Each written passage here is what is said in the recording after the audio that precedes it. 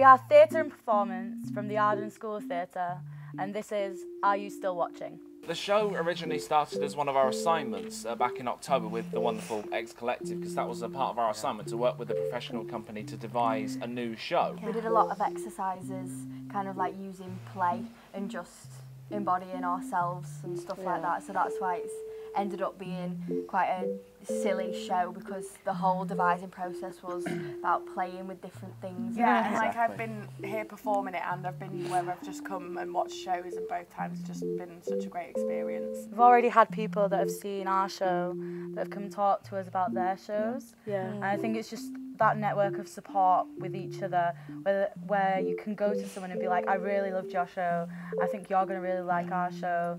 And it's just really nice to be able to go and talk to people about the work that you're making, along with other people that are making work the same age as us, the same situation as us.